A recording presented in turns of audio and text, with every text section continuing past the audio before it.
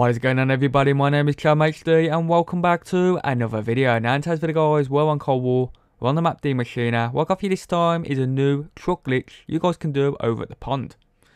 Now what I recommend you guys doing first is keeping one zombie at the end of a round, so it's very easy to get into this spot when you got one zombie. Go up against the truck, move back a few steps, and then just jump forward while holding the forward button, and once you start mantling you want to hold the back button just for a little bit until you mantle. Now if the zombie throws meat at you, what you want to do is you want to drop down again and retry the same process. Now if done correctly, what will happen is the zombie should pour below you and he shouldn't be throwing meat at you, and that's when you know you're in the right position. Now the good thing about this is you can crouch and shoot all the zombies as well as knife them. Just keep this barrier closed as well, it's very important. Also, the good thing about this spot is you can pick up the drops as long as they are close to you. So what I recommend you guys doing is killing the few other zombies in the front, so the ones in the back then move forward, and that way then you do not miss out on any of the drops. Another good thing about this glitch is you can actually have the wonder weapon in this spot, and the wonder weapon will help you if you guys are running out of ammo in your standard gun.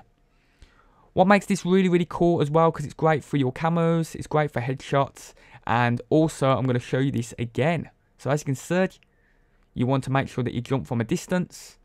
As you jump from a distance, you want to push forward, hold forward for a little bit longer than normal. As soon as you start mantling, that's when you want to hold the back button slightly and then let go of the back button once you mantle. If the zombies do throw meat at you, get off and then jump back on. If any of you guys are having problems with this, let me know in the comment section. I'll try my best to explain it further. Also, the good thing about this is that the hounds will sort of pile up. So they might try and jump at you, you might get that one hound hit you, but it's going to be not enough to damage you. Neither will the green gas actually damage you, because most of the time the gas is, once you shoot the dog or hound, it just goes backwards a bit and you don't get attacked. The only downfall, like I said in this video, is that the Megaton, he will attack you in this spot. So what I recommend you guys doing is putting on the rings of fire.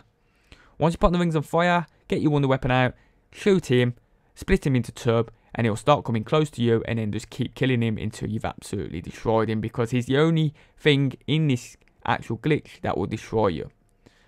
Now, another good thing about this glitch is you can actually turn this from a solo into a team method glitch, which is absolutely awesome.